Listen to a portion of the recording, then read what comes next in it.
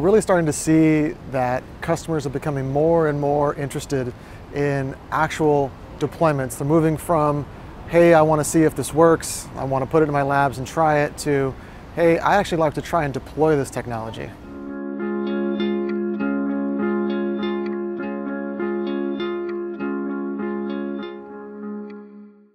The biggest challenge that we're seeing today with SDN is not actually in the deployment of SDN, it's actually in the overall management of SDN in a production environment and the ability to troubleshoot in an SDN environment.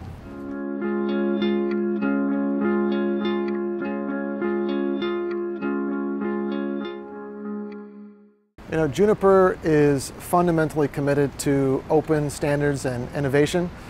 And there's a whole bunch of new things that are coming at us from new protocols and new things that we need to implement inside of our platforms. And the fact that we have programmable silicon that we've developed ourselves gives us a leg up and the ability to go and do things that our competitors have to wait for merchant silicon providers to have to offer before they can implement similar solutions.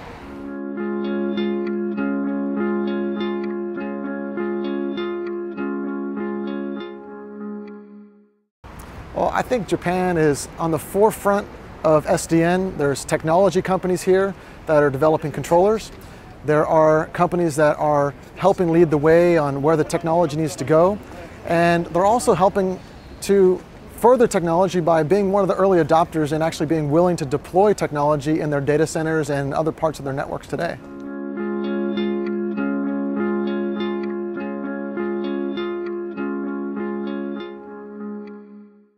I have to say, and one of the big skills that's required is fundamentally the ability to communicate and really understand where our customers are going and have deep relationships with not only my internal organizations, but the sales organizations, but really having that customer relationship really helps us understand where technology trends are going so we can make sure that we're building the right solutions for our customers.